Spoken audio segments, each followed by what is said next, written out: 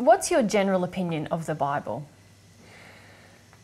Well, I suppose my general position on the Bible could be broken into two primary feelings. One feeling is about my personal feelings about the Bible, in terms of how it's affected my life personally. And the second group of feelings could be the feelings that I have about how the Bible has affected many people's lives other than myself. Mm-hmm. And I feel that the very different opinions are based on those two subjects. So let's cover the first. The first is that I feel quite strongly about the Bible. I have quite a strong love for the Bible because of the personal things it brought me, particularly in my first century life, the books of the Bible that are now contained within the Bible now. I had access to at different times of my life, particularly during my childhood, and sometimes I would visit synagogues regularly throughout my life. And I spent a lot of time studying what is now called the Old Testament of the Bible. This is the reason why I could quote pieces of the Old Testament of the Bible to the Pharisees of the day. Mm-hmm. Now, my feelings was that without the Bible, or without what was the Bible in the first century to me, which was the Torah and the holy books and the Psalms and the Proverbs, without those records being available and being copied by copyists, I would not probably have discovered what I did discover about God in terms of God's love and God's truth. I could see in those books, there was once I removed all of the unlovingness, I suppose you could call it, in all of what I read, I could see that there were times when these particular people who wrote these verses were totally inspired by God, I feel, at times. You know, other times they were inspired by very dark and addictive and quite some evil emotions at times as well.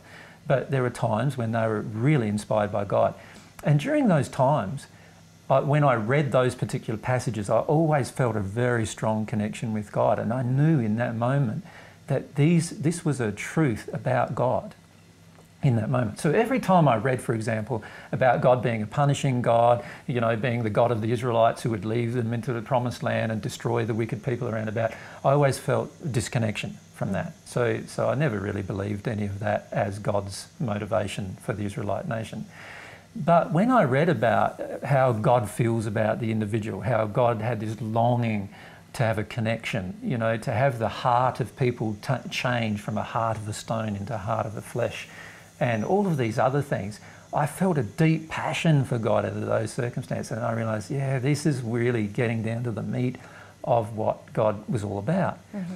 And so I started to see through this interaction that God was showing, there were times of inspiration that these people who had written had.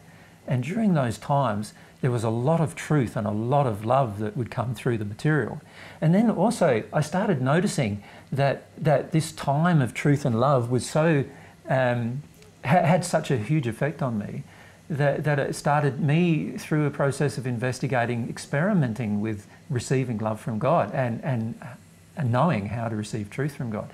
So for that reason, I have a very, very strong love for those particular books of the Bible, and there are some prophetic books that really appealed to me, and there were some of the Psalms and the Proverbs that really appealed to me, and these particular books I really focused on. They were books that I realised were given through the process of prophecy, which is a process where a spirit overcloaks or controls a person on earth to write certain things. Mm-hmm. And under those circumstances, the spirits were in quite good condition, and they were telling the people on earth things that really were quite inspirational. When I read the law, which was written by man mostly, and definitely written by men who were just governors and spirits sometimes who wanted to govern the Israelite nation, I always felt a very, very strong disconnection from God. And therefore I knew that these weren't God's laws, but rather these were man's laws. Mm-hmm. And so I could tell the difference between parts of the so-called Word of God that were really the Word of God, in the sense that they were what God felt about certain things, and parts of the Word of God that weren't the Word of God at all, but rather just the creations of mankind in order to control and legalise a system of control for humankind, mm-hmm. the Israelite nation in my case. So that's how I saw the Bible at that time, but I have a deep love for it. Now, in comparison to that, how do I feel about how the Bible affects people now? Well, that's very different, because I see that most people, when they analyse the Bible, they either do it from one of two different directions. One is they criticise everything in it, or two, they accept everything in it as God's word. There's no middle analysis, or very rare to see in a person this middle road type of analysis that I had in the first century, and I've had all my life. And so what I notice people doing is they polarise when it comes to examination of the Bible. The people who criticise the Bible and who do not accept anything in it are not accepting quite a lot of things in it that are about love and ethics and truth. And these particular people, I feel, are quite disadvantaged at times because of their dismissal of everything. It's like the old saying, throwing out the baby with the bathwater. The bathwater's bad, so you throw out the whole thing. And this is what I feel a lot of people do with the Bible when it comes to dismissing it completely. And in fact, many people who come along to our seminars have dismissed the Bible completely. And when I start quoting different Bible texts, they get very challenged. Many of them have a deep amount of rage associated with the Bible because they have rage associated with religious control.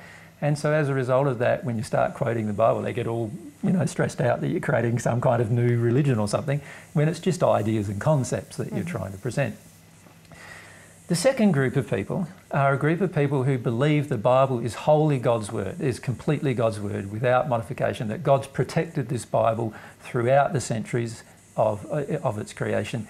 And these people believe, or say they believe, absolutely everything in it. Of course, bearing in mind the fact that there are at least 33,000 denominations of Christianity on the planet at the present time, this would indicate that everyone interprets it differently. Yes. Which is an issue in itself. And obviously interpretations are very open to emotional constructs. So what that means is if I emotionally can't accept a certain interpretation, then I dismiss that interpretation and search for another.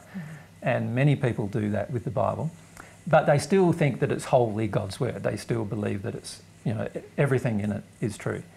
And I can't agree with that. And I have also seen quite a lot of damage caused by that. There are many people who have been severely damaged by that attitude that they've reflected in the Bible. There has been huge justifications historically for slavery, for the murder of other religious denominations and other religious people who practice different religions throughout the centuries based upon different quotations from the Bible. And this is an indication that the fruitage of what complete belief in something does is it causes huge amounts of problems if what you're completely believing in is not based on love and truth. And the Bible is not completely based on love and truth. It just is not. There are many lies contained within it, even about my own life. There are definitely there's a lot of lies and blasphemy about God, about God's nature and God's attributes and qualities in it. There are a lot of truths too. The key is when you read it, you need to be able to determine the truth from the lies. And I feel it's well worth reading to work through this emotion inside of yourself of how to determine the truth from lies. It's a great book for doing that. You can work through the truth and you can work through, well, this bit here can't be true because I can feel that this is, based on some kind of unloving behaviour or unloving idea or unloving concept. And so you can dismiss those particular ideas as lies. They're not true. They're not true about God in many cases, or other events. And I have the advantage, of course, of having a personal life associated with the Bible, in the sense that part of my personal life is recorded in the Bible, and I know that much of that was not recorded accurately. So I know that it wasn't the truth, and therefore it cannot be God's word. It was just the word of men. And in fact, I knew a lot of the men who wrote bits and pieces of it. And in fact, in time, after my passing, I met every person who wrote every book of the Bible, and had discussions with every single one of them about what was true and what wasn't true, and what part were embellishments and what parts were complete fabrications and what parts were actually true. And so I've had this advantage of having discussions with every one of those people, as do any person who passes in the spirit world has the advantage of asking these people to come to them and say, is this true? Is that true? Is this true? Is that true? Many don't, of course, because they want to hold on to their concept that the Bible is God's word. But if they do that, they learn many things. Many things were true, and some things, many things are not true. And they learn that through this process. And so I feel that, though, that there is a huge amount of damage that is caused by this indoctrination in the Bible.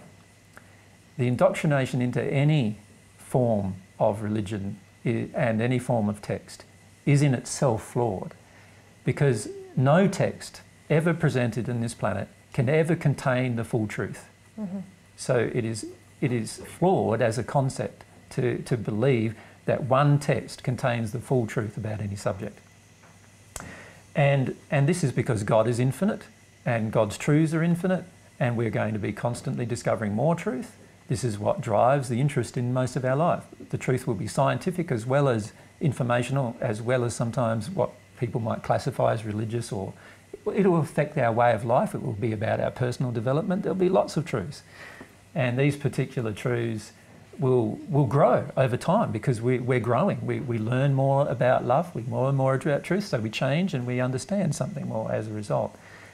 And if you use the Bible as a tool to do that, then it's a very valuable tool. If you use the Bible saying, no, it's the definite word of God, there is no other word of God, and all those kind of things, then straight away you've now become indoctrinated by it, and you now are formulating a fixed position, which is a very unwise thing to do with your life. And once you form a fixed position, you now are not demonstrating any humility to learn any new truth. Now you've become an arrogant person, basically, with a fixed view of truth. And this is very, very damaging to your future life, very damaging to your relationship with God, very damaging to your relationship with your partner, very damaging to your relationship with friends, very damaging to your relationship with peaceful and harmonious relationship with people in the world. Every time you force a position and then criticise and condemn other people for not having the same position, you are now going down the track of a very dangerous road which creates a lot of disharmony. That doesn't mean that you can state the truth that you know, right? You can state the truth you know, and the truth that is being proven to you can be stated. So, for instance, most people in the Western world know that if they flick the light switch, the electrical power, which they've learnt a little bit about at least, they know that it's dangerous under certain conditions, but they also know that it's very helpful under other conditions, and it turns on a light bulb and they can see at night if they wanted to. So, you know, there's a truth there. They can accept that particular truth. Now, 200 years ago, nobody believed that. Not a single person believed that, you know. And 300 or 400 years ago, it wasn't even conceived for most people that it was possible. So, you know, truth is obviously something that develops over time, and the same applies to truth about God. In fact, the truth about God that applies to the most, because God is infinite. God is more infinite than anything God has created, so therefore God is going to be far more difficult to know right now and then say, I know God completely, when time will show other truths about God all the time. It's always going to be a process of development. So logically it makes no sense even to believe that the Bible is God's word and that the Bible is wholly the only word of God. And any person who does that, I feel in the future will find themselves quite disappointed because in the future they'll realise what has actually happened to the Bible. And when I say their future, it might be after they've passed into the spirit world. There's also been a lot of spirit influence in the creation of the Bible. People's ideas being transmitted from the spirit world onto earth. And so these particular, you know, things that are contained in the Bible are definitely not God's word, but rather the word of spirits in the spirit world who have transmitted this word to others who were so-called inspired of God. You know, that's what a person who's Christian might call them, but I would call them inspired. Not of God, just inspired in the sense that they had the ability to communicate with spirits and transmit information from them. Okay, so just to summarise, if I can ask you some very direct questions. Sure. Do you believe the Bible is an accurate representation of God's word? Definitely not. Do you believe there's any benefit in the Bible? Yes, I do. Do you have you benefited personally from the Bible? Immensely. Immensely. Particularly in the first century, I would never have discovered God's love without it. And how can a person use discernment then when they read the Bible? in the manner that I've previously described in this answer, and that is to look at love and truth as the measuring sticks, and any time something that's mentioned that's out of harmony with love or that feels out of harmony with love to the person, to dismiss it until such a time that it's proven some other way. And what about people who say that they turn to the Bible to learn love and truth? Well, you can't learn love and truth from everything in the Bible. There are many unloving behaviours recommended in the Bible. And this applies to the treatment of women, to the treatment of people with different races, the treatment of people who disagree with you, going to war, and other things that are all contained within the Bible are obviously evidence of unloving behaviour. So you can't just across the board assume that the Bible portrays loving behaviour. There are many things in the Bible that do portray correct loving behaviour, but you are going to need to have some discernment in order, and wisdom in order to determine what they are. So how does one develop this discernment and wisdom? By receiving God's love. When we receive God's love, we start to discern everything through the love that we've received. And then we start having discernment and wisdom. We start now seeing that, that can't be true. And this must be true, just through measuring it by the love that we've received. So one of the things that I do recommend people to do with the Bible is to have a look at how the Bible says to receive God's love. Because the Bible does talk about being born again. It does talk about becoming at one with God. There are many quotations of my own where I illustrate how to become at one with God through illustrations and metaphors. And all of these things can be looked at in order to develop this personal relationship with God. And this is why it's a very powerful book. It's in fact, it is the only book that talks about at one with God and being born again. It's the only holy book on the planet that does that. And for that reason, it's quite unique. And that's why also I have a deep amount of respect and love for it. But I do not assume that it contains all of God's word. And that's the main difference that I have between myself and many Christians who then throw a whole heap of Bible verses at me, which are obviously out of harmony with love and therefore are out of harmony with truth. And we'll talk about some of them today in the different questions that you're asking today. Great, great, thank you. Thanks, mate.